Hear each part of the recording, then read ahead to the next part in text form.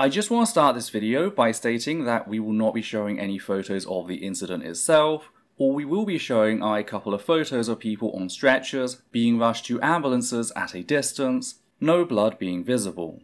We also won't be going into detail regarding the injuries sustained. We're here to talk about what led to this happening, how the current trans hysteria fueled by leaders of the so-called gender-critical movement has emboldened violent bigots to the point that they're now attacking professors on campuses for simply being accepting of trans people.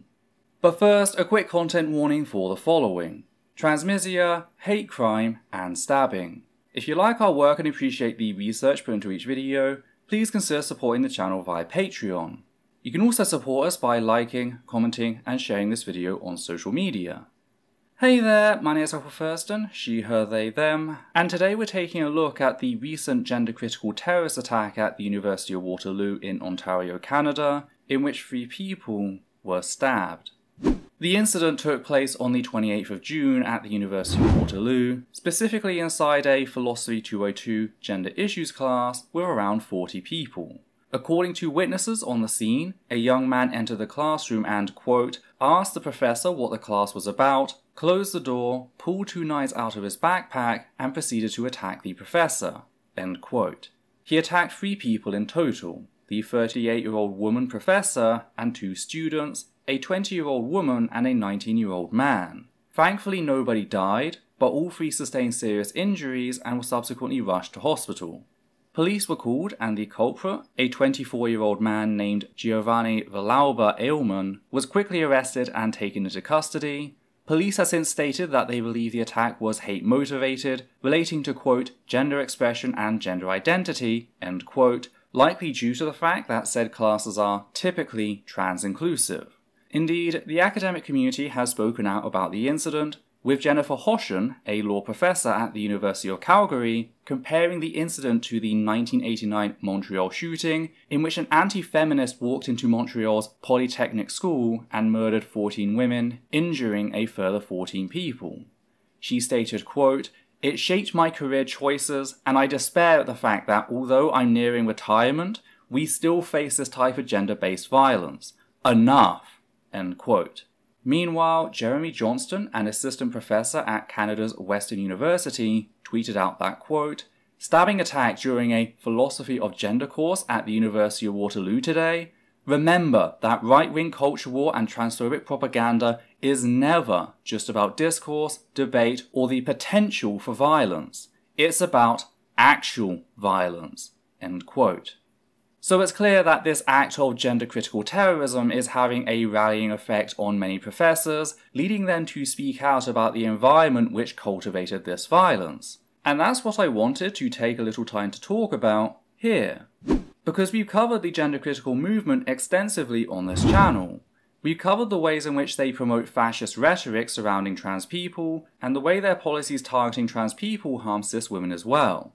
How, when trying to force trans women out of spaces they've been using for more than a decade at this point, at least in the UK, their methods always limit the way cis women can express themselves before they're targeted under the assumption that they're trans. How cis women, particularly those who are black, South Asian, or belong to gender non-conforming subcultures such as butch lesbians, are disproportionately targeted with harassment by self-declared sex police who make it their job to harass strangers in public bathrooms about their genitals. This is a girl, and you guys are harassing her because she's a dyke. And I'm a man. I'm a fucking female. This is a girl. Do I have to tell you again? You have ID? No, I do not. Get out. Get out. Get out. You got no ID, get out. This is so sad.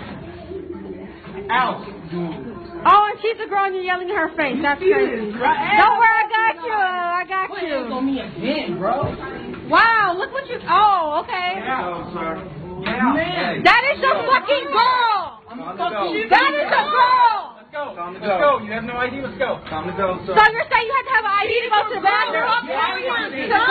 Get out of my face. Go. You can all leave if you We're want all to. leaving. We are all leaving. Like I said, this is a girl. Don't put your hands on a girl. Let's go. Come on. No ID. That's fucking... I don't come at you, my God. We've also covered the way that gender-critical leaders, like Kellie-Jay Keen-Minshull, also known as Posey Parker, have called upon men to introduce firearms into those situations, quite literally threatening cis women who don't perform femininity in line with their fascist standards with very real, potentially life-ending violence.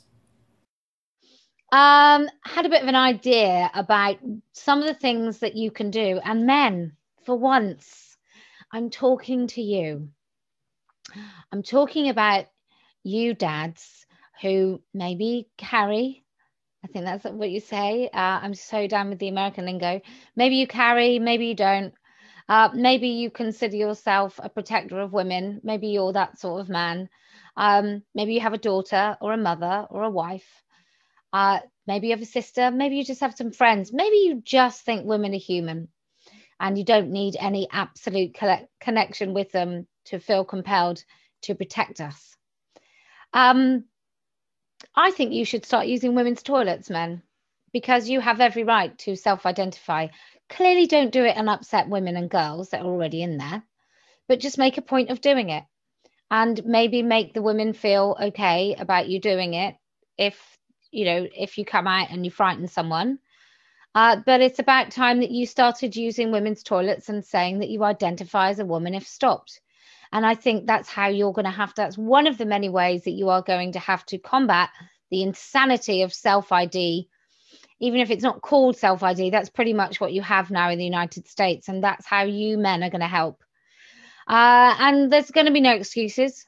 And you either care about the women and girls in your life or you don't. But you are going to start inserting yourselves into spaces that are specifically for women and girls. Maybe you're going to do it when you go to your kids' school and they've had to inject this federal nonsense of accepting boys into girls' spaces. Maybe you need to make a point of saying to the head teacher that you're going to go and use the toilet and ask where the girls' toilets are. And you're going to make this really embarrassing for everybody who's going along with it. I'm talking about you dads who maybe carry, I think that's what you say. I'm so down with the American lingo. Maybe you carry, maybe you don't. But it's not just harming cis women as part of an effort to harm trans people. Members of the gender-critical ideology are very open about their desire to annihilate any cis woman who stands in the way of their fascism, as can be heard in this clip of Keen-Minshull, taken from a now deleted live stream from February this year. Each and every one of you women who stand in my way, each and every one of you, let me just tell you, you will be annihilated. Because I genuinely don't lose.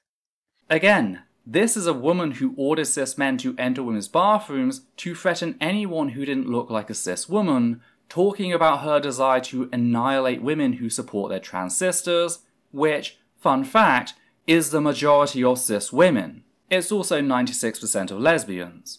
That's who she is threatening here, going on to compare the very existence of trans women to child abusers and domestic abusers as justification. Some person who's either abusing her kids or is gaslighting their partners or dressing like a woman and invading women's spaces. They report us to the police and the police listen. Like, Jesus. It's not hard to see how rhetoric like this has emboldened violent bigots to target cis women, like the professor at the University of Waterloo, for having an open discussion that is inclusive of trans people. And Keen-Minshull is not alone. She has the full support of other gender-critical leaders such as J.K. Rowling, who took to threatening queer journalists on Minshull's behalf for daring to point out her fascist rhetoric and supporters, including Sikh-hiding Nazis who turned up to reinforce Minshull's Melbourne hate rally in Australia. We covered this in one of our recent videos, along with J.K. Rowling's open support for raging anti-Semites such as Magdalene Burns and promotion of the fascist idea of degeneracy. We've also recently covered how gender-critical leader Graham Linehan outed himself as a sexual predator in posting photos of a trans person's genitals to Twitter without their consent before he and his audience went on to mock sexual violence against cis women, violence which has claimed lies. All because, in their eyes, All violence in service of their anti-trans ideology is justified violence.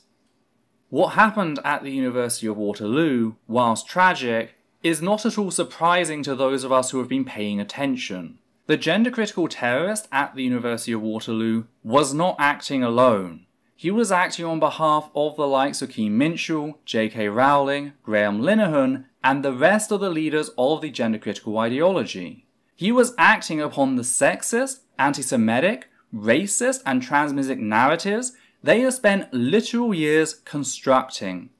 This is stochastic terrorism, and every single leader of the so-called gender-critical movement is responsible.